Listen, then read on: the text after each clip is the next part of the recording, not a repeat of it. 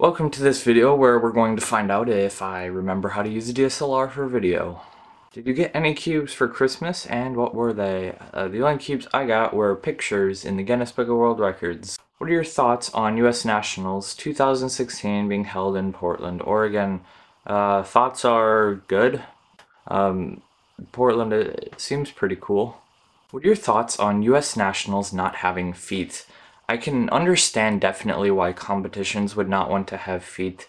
Some people think it's very gross on the timers, and so they want to have separate timers. And being that you'd have a fewer number of separate timers for feet, it could take a long time. But for a national championships, I believe they should have it just to give everybody that does every event a fair chance.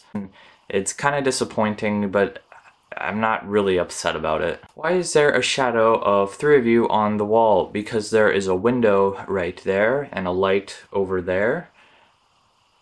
And so different shadows come in from different places, and the light from the window isn't really enough to block out the shadows from the light, and vice versa, I guess. Some people ordered 1 month ago and their order isn't even shipped yet. I don't order from Cubes for Speed, but if I was in the US, I would order from them. This question brings up a cool new thing they put out on their website, which was a 2015 holiday shipping schedule. It shows that about 90% of their orders were shipped within 24 hours, and 98% were shipped within 48 hours. You should really take a look at the whole page. It's actually pretty cool, because if I order, you know, in the middle of the least busy week of the year, from other Cube stores, it always takes over a week for them just to ship out the product.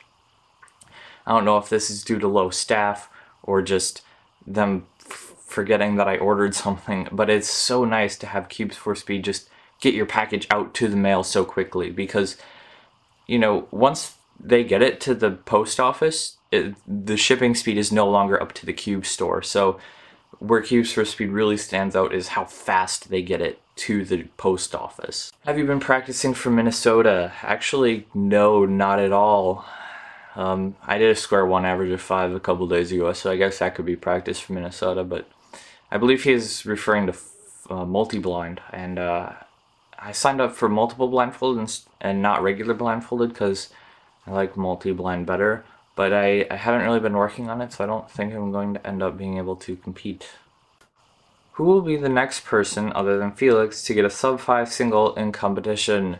Well, I think the guy who got the 441, I think his ban just got lifted at the end of 2015, beginning of 2016, if I remember correctly.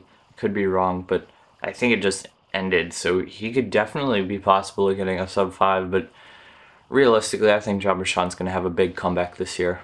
What do you average on square one at home? Pretty slow, and not very consistent, like 30 to 40 seconds. Where was your first cubing competition? My first cubing competition was in Minneapolis, Minnesota, on Chicago Avenue, South Chicago Avenue? I don't know. It was a Cubetcha 2011. It was a pretty cool competition. It's $18 for a movie ticket in New York City. I thought $8 was expensive, and that is quite a lot. How do you judge which competitions you want to go to? Is it on which is closest? Kind of. I just go to all the ones that are close to me, and then deciding on which competitions I want to go to that aren't close. I really just depends on events and who's gonna be there. What are your thoughts on trends? What are those? John Cena, these nuts, etc.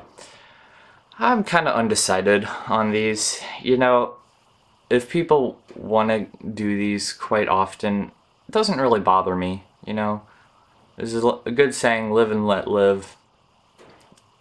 I don't personally take part in these trends, but if other people want to, they can. The last trend I took part of was the Harlem Shake. You can look that up, it was pretty good. Do you normally buy from Costco? Rate their pizza out of 10. Well, they actually have two different styles of pizza. They have a take and bake pizza and a pizza that you can buy there. The take and bake pizza, you could get a 5-meat pizza for only $9. That's, I believe, an 18-inch. And then the pizzas that they cook there, you can either get sausage or pepperoni on your pizza or cheese, and then a mixture of vegetables and stuff. and those are $9.95 for an 18-inch pizza. So it's a very good value for their pizza, you know, least expensive per 18-inch pizza I've ever seen, and it also tastes pretty good. Because of their incredible value, I'm gonna rate it 9.95 out of 10. So that is it for this week. I hope I sounded alright, because there's a new microphone on the camera, and that's also the reason I can use this camera. I hope it isn't too close or something, because the lens doesn't... It's different than shooting on the other camera, so it has to be at a different length, but also gonna try and get a new lens so it's not so close. I don't know if it really looks too close or not, but I guess we'll have to see. Thank you for watching. Goodbye.